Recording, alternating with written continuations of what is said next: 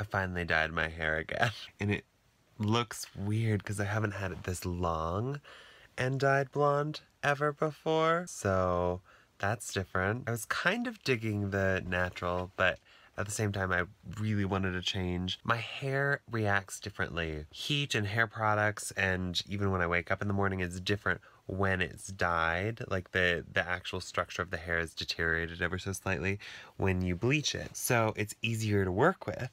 So I'm excited to have it dyed again. I could probably do a Marilyn Monroe right now. Anyway, I just wanted to show you guys that I re-dyed it again.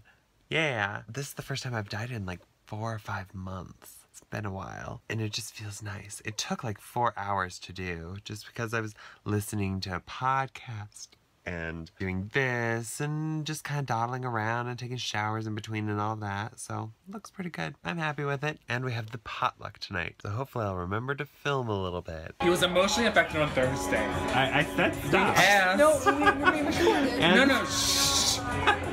We're at the potluck. We asked if... Whew, I am so tired, but I had a lot of fun this evening. Potluck, and then we went out to X Bar afterwards, and everyone was just super bantery, and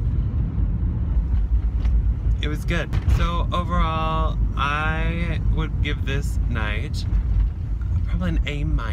It's really good. Not the, like, optimal, but A-. Pretty amazing overall. And now I'm on my way home. And South Broadway is interesting. All sorts of drunk people flailing around. I guess it is Saturday night, so there you go. Ooh, a sewing shop, what? How fun. I didn't know that existed. So I'm going home. I hope you guys had a wonderful night, and I will talk to you tomorrow. Wink.